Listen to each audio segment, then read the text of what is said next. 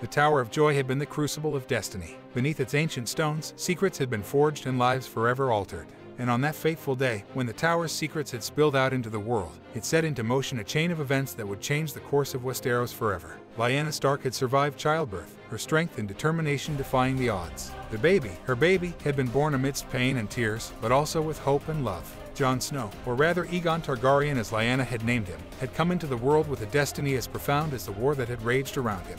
With the newborn in her arms, Lyanna looked down at the child, her eyes filled with both maternal love and a deep, sorrowful wisdom. The whispers of prophecy had long haunted her dreams, and she knew that her actions now would shape the future of Westeros. Ned Stark, his face etched with a mixture of relief and concern, approached his sister. He had come to rescue her, but now he faced an even greater challenge: how to protect Lyanna and her son without revealing the truth to a kingdom that would never understand. Word had reached Winterfell of Lyanna's survival, and it hadn't taken long for Robert Baratheon to mount his horse and ride for the north. He arrived at Winterfell with a thunderous presence, demanding answers from Ned. His eyes were wild, and his voice thundered through the halls. "Why did you not tell me, Ned?" Robert roared, his fists clenched in anger. Ned hesitated, his gaze flickering between Robert and his sister. He knew that the truth would shatter Robert's heart, but he also understood that the lies of omission had already cost too much. With a heavy heart, Ned replied, "Because, my friend, there are some truths too painful to bear. Lyanna didn't want you to know." "Know what?" Robert's voice had turned from anger to desperation, his eyes welling with tears. Lyanna stepped forward, her voice trembling but resolute. "Robert, I loved Rhaegar. Aegon is not a product of rape, he is a child born of love. Please, you must understand."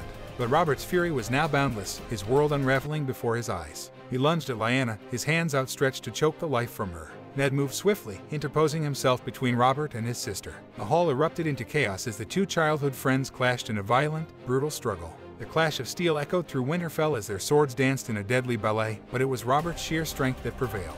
With a powerful blow, Robert disarmed Ned, sending his sword clattering across the stone floor. He raised his fists, raining down blows on Ned, who fought to protect himself from the onslaught.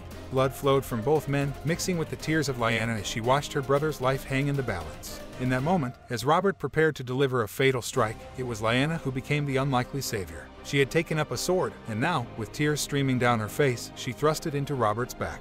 Robert's eyes widened in disbelief as he staggered backward, blood gushing from the mortal wound.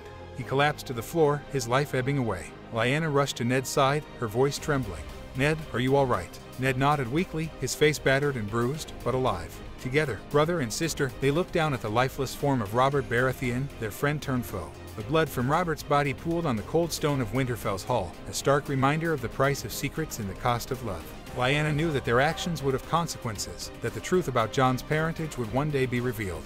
As they tended to Ned's wounds, they knew that their fates were forever entwined with the destiny of the Seven Kingdoms. The world outside Winterfell's walls remained a dangerous and unpredictable place, and the child in Lyanna's arms was a living testament to a love that had defied both fate and war. And so, in the hallowed halls of Winterfell, as Robert's life slipped away, Lyanna and Ned faced an uncertain future, bound by blood, love, and the weight of the secrets they carried.